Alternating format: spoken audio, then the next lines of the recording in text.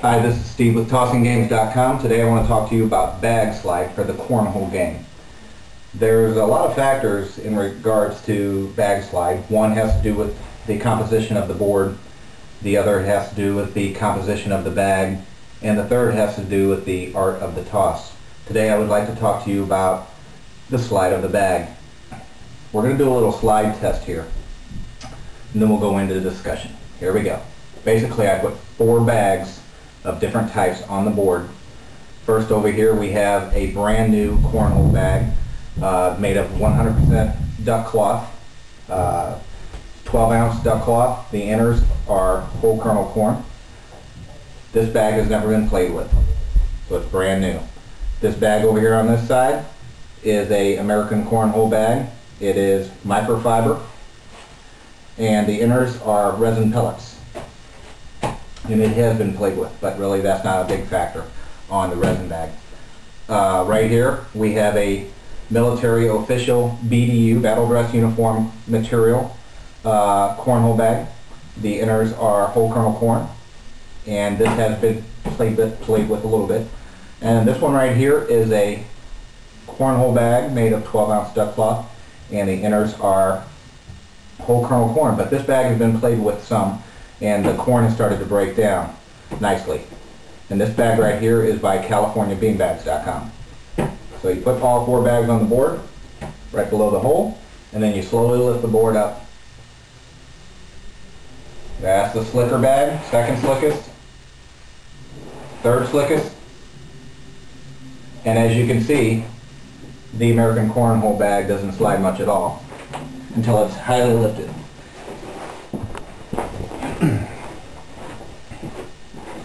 Now, some people really like slide. I prefer a medium slide. So I prefer a bag that has been broken in well. You're going to get a brand new bag and it's going to be slick. Until you break it in and play with it a lot, that's really the only way to go about it. You're not going to get to this point until you have tossed a while.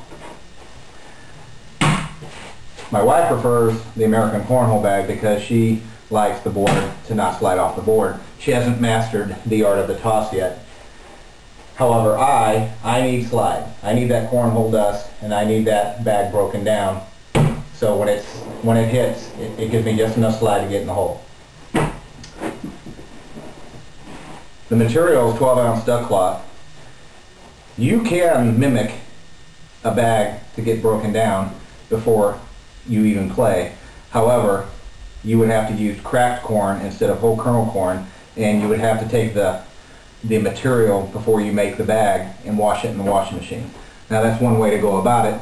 Nobody really sells that, but it's just a way if you want to speed up the process. Another way to tell if a bag is broken down or not, I got myself an embroidered bag here. You can hear the corn, whole kernel corn, unlike here don't hear that rattle as much. This bag, the corn is not broken down yet. This bag has had a little bit of play,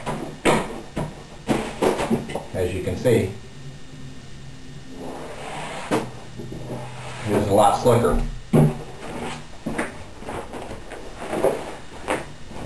So as a summary,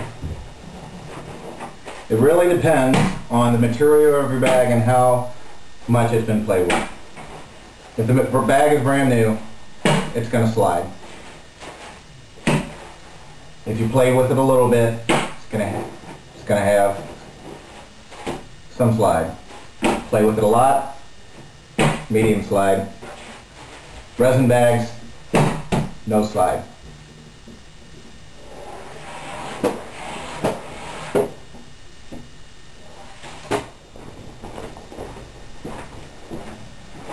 Now I'd like to talk to you a little bit about the second factor in slide, and that is the art of the toss. A lot of people have their own way of holding the bag.